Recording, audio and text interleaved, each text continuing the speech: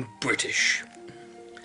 Being British is about driving in a German car to an Irish pub for a Belgian beer, then travelling home and grabbing an Indian curry or a Turkish kebab on the way to sit down on Swedish furniture and watch American sitcoms on your Japanese television, and at the same time being suspicious of anything foreign.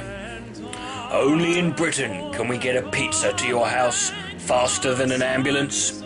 Only in Britain do people order double cheeseburgers, large fries and a large Diet Coke.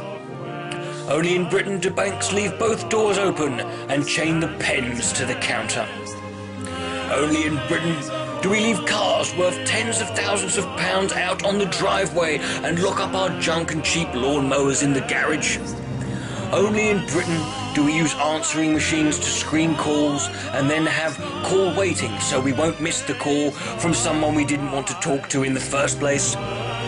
Only in Britain are there disabled parking places in front of ice skating rinks.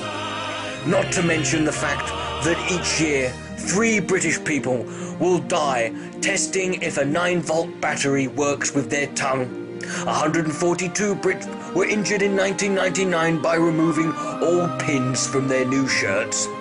58 Britons were injured in 2006 by using sharp knives instead of screwdrivers.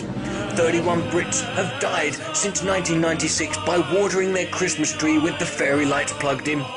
19 British people died in the last 3 years believing that Christmas decorations were chocolate. British hospitals reported 4 broken arms last year after Christmas cracker incidents. 18 Brits have had serious burns in the year 2000 trying to put on a new jumper with a lit cigarette in their mouth. 543 Brits were admitted to accident and emergency in the last 2 years after trying to open bottles of beer with their teeth.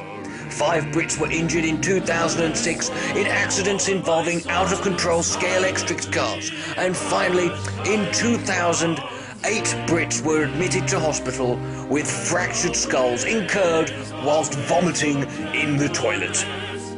Be proud. Be British.